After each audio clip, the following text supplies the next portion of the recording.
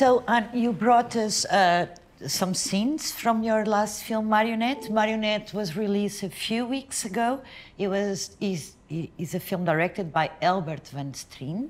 And you didn't compose it alone, right? No, no. Because we are very honored to have here Maurits Overdulve with us. Hi. Welcome, Maurits. So you can also talk together about these scenes. Do you want to introduce the scene that we are going to watch? Yeah, this is a scene. There's a whole line of scenes which I call the therapy line.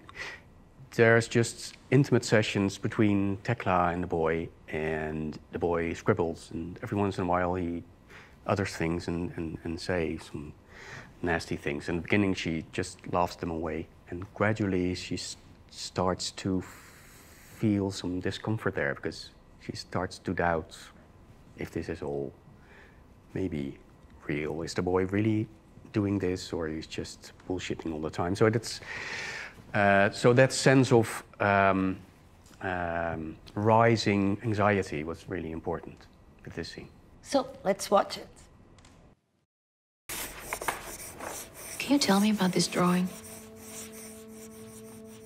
What is it?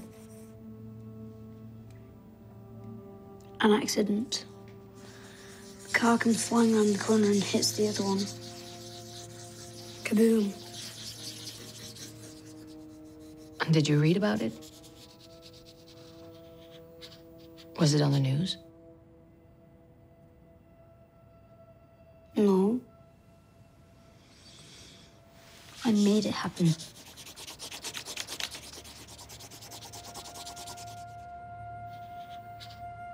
You saw it happen? In your mind? Do you see images? Or maybe you hear things? You can tell me. It might help. It scares you, doesn't it? That if it wasn't for me, you wouldn't be here.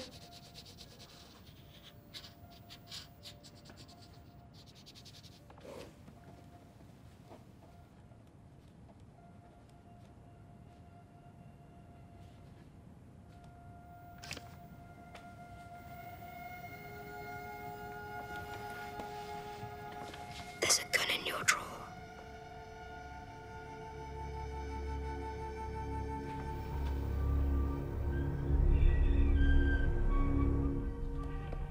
That drawer. Only if you have a look.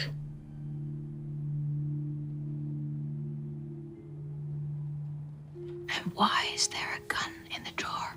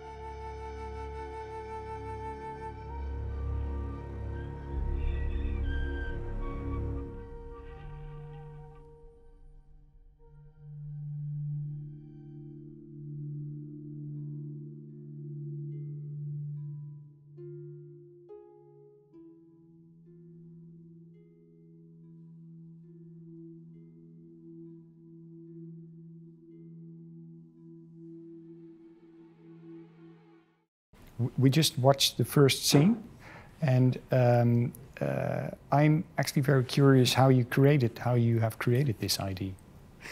Yeah, so there's a couple of really, I think, vital elements in this first scene, which I use throughout the whole line. That I always like to get something quite literally from the image and do something musical with that. So I wanted to specifically make a musical statement which represented that scribbling. So I wrote a really fast string line, so fast in fact, it's again this looking for extremes, that the violinists are not in sync. So you get this smearing out, this sort of cloudy, with lots of noise. It gets so chaotic that it's actually almost more noise than musical. So every time the boy scribbles, I sort of musically weaving that in and out.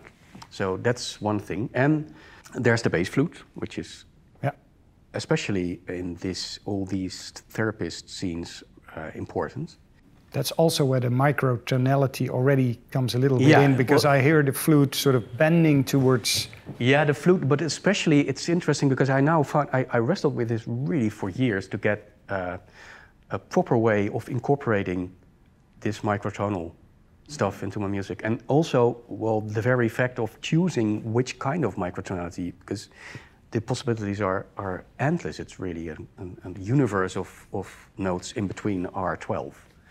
So that was quite hard. Now I sort of found a solution in, I just use it every once in a while, and it comes up and it sort of vanishes into the more normal music. So it's weaving in and out of the normal texture. And especially when in these kinds of scenes when she is getting agitated, when he says, there's a gun in your drawer, for instance, there I introduce a higher, somewhat higher than a quarter tone above the normal. So you get sort of out of balance by that, I think, because it's this really nice... Yeah, it gives a certain tension, yeah. And what did you think about that when you heard that for the first time? I heard that before from him. Yeah. I know his style quite well, and he knows my style quite well, so I was not surprised. Okay, so for you this was typically Han. Yeah, and it's bending notes is very common in suspense music, but this is something slightly different, because the notes are sometimes steady on the wrong pitch. Yeah, I really like this whole concept. I was really happy when I found it, because I've always worked a lot with these gliding tones, because I really like this dynamic. We're heading somewhere, but we don't know where that actually is, because this instability of them. Mm-hmm. Yeah. And I've used it for a long time, but this microtonality is somehow some kind of established version of that, because there's a definite fakeness to them, because they are in between the real notes. So you have this whoa, what is this? Is this uncomfortable almost? Yeah, so you have this weird twisted dimension to it. And how do you explain that to the musicians? No, well, the orchestra mostly plays diatonically, just normal. Okay. And my electronics, and sometimes I take single notes of the orchestra and detune them. Oh, you do it yourself? Yeah, afterwards. Sometimes, or I do electronics. So especially in this scene, you can hear that there's electronics, which is microtonal, and then the orchestra comes in. And I think I even heard them pitch their strings, or not, the violins. Yeah, no, but that's an electronic thing. Oh, that's electronic. Yeah, that's interesting, because it's bends from microtonal to normal pitch. So I'd like to play with them and get them. Well, it's really, because if you do microtonal stuff all the time, it becomes really dissonant and weird. Yeah. So you need to be careful with that. Yeah. So about you two, how do you meet? How long do you work together? How does it work? A long time ago. Yeah, we actually studied together. So we did music technology studies. And interestingly, when we started, this wasn't meant to be a study for film composers at all. It was meant as a kind of, which still is partly, as a intermediary between musicians and technicians, so to say, so people could communicate between those fields. It still is. But then there were lots of students. We started really when the study started off. At the very beginning, we were the very first students. Yeah. And we started doing scores for Film Academy films. Well, because we liked it? Yeah, almost from the start. And then they sort of pragmatically shifted to I can still remember some at the beginning of the second year, there was the term, they introduced the term music for different, well, it was really weird, kind of weird term for different circumstances or something like that. And then they sort of started incorporating. Now it's really an important part of the studies. But then because we were doing that all the time, I think they pragmatically shifted a bit towards. And there's a lot of technology involved when making music for film. Yeah, so it was really suited well for that. And especially then, because then there was some more technical difficulties doing film music with the synchronization. It was all quite difficult stuff. But there was more people in the class and you got together. Yeah. So why? Actually, there was we had a collective, a composers collective, right from the second year, I think. Yeah. 6 composers. 6 composers and sound designers, and we learned a lot from each other, and we did lots of, well, even wider palette of range of films than you can do on your own. So, and yeah, we didn't do that much together right then. But now, the last we made up for that. We during the last decade or so, we did 3. Also, not that much, but we worked together 3 or 4 times on bigger projects. And how do you divide the work when you, for example, on this movie? The director actually sort of typecasts us more than we do ourselves, because you need to be, you need to do everything, but then the director has this clear view. Albert especially is quite a strong-willed person. He had this clear division of this is for Han and that is for Maurits. So per scene. Well, yeah, but we learned to know his the things he wants. So we did it once more in something like 10 years ago. We worked with him on his last film, Zwart Water, Black Water. Yeah. And so we knew his preferences. So we already started divided before we had any meeting. We sort of knew. Thing is, Maurits is really good with counterpoint, which is a specific polyphonic writing of music. And I don't use that much. So we nicely, well, I do, but his music is really strong in that sense. And Albert liked that for certain scenes. Yeah.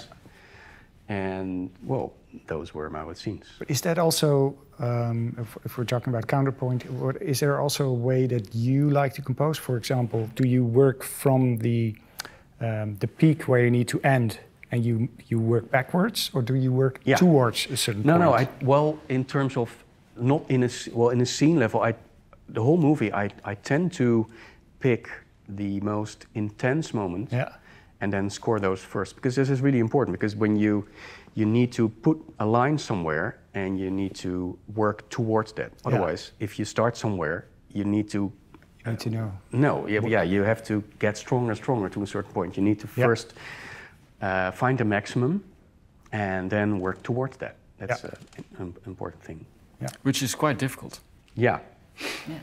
And your style must be cohesive in the end. Yeah, it actually is. Yeah. And what if you disagree? Well, it's our working spots are 10 meters away, so that's very easy to collaborate, and it's important to keep him informed of my progress and the other way around. Yeah, it's really it's again it's interesting when you work with 2 people. I was talking about the editor involved and producer. When you meet up with a director, you have this one-on-one thing. But then now there's a triangle, because we have 2 composers and there's a director, which is really completely different socially dynamically speaking, completely different thing. Yeah. Especially for the director. Especially for the director. It was his choice. In Yeah. this So case. yeah, what we used to do is have separate meetings, and have meetings with the director separately. But then you sort of lose control for half the score. And there were even directors, we did that more often, who sort of capitalized on that and sort of try to, well, play us against each other. Challenge each Being other. the control freak. Yeah, that happened. So this time, what we did this time with Marionette, we just talked things through. For each cue, when a meeting with the director was coming up, we just went through everything, listened to it. We were already content with each other's work. Sorry, and then we had the meeting, the three of us with the director, and we had a sort of already a united front towards the director, which can be hard for the director, I think, sometimes. Yeah. But that's the experience working there. Yeah, definitely. You already know how it's yeah, going to it's be. a learning experience. Yeah.